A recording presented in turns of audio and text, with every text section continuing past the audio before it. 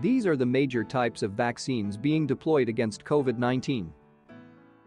The spike is the protein that studs the surface of the virus needed for entry into human cells and the target antigen in these vaccines. In next-generation vaccines, the person makes the protein. The vaccine gives them the genetic material that instructs them how to make the spike protein, to which they make an antibody response that is hopefully protective. Two types of genetic vaccines are investigated for COVID-19, mRNA and DNA. mRNA needs to reach the cytoplasm of host cells, while DNA needs to enter the nucleus.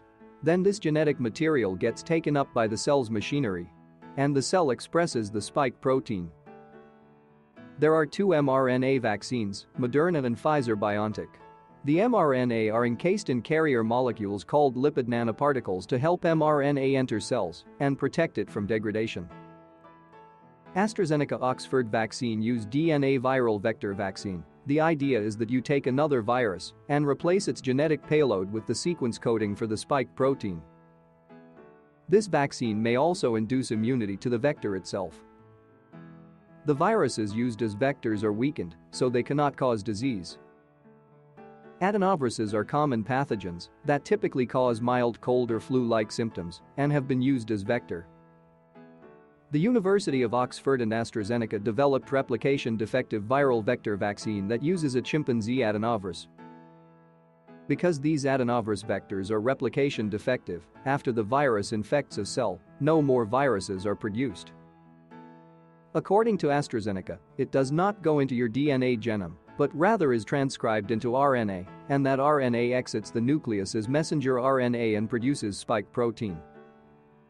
The Moderna vaccine had to be stored at -20 degrees centigrade or -4 Fahrenheit.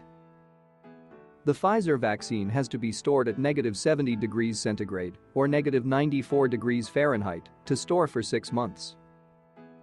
The AstraZeneca vaccine can be stored in just a regular refrigerator. It only needs to be stored at 2 to 8 degrees centigrade or 36 to 46 degrees Fahrenheit.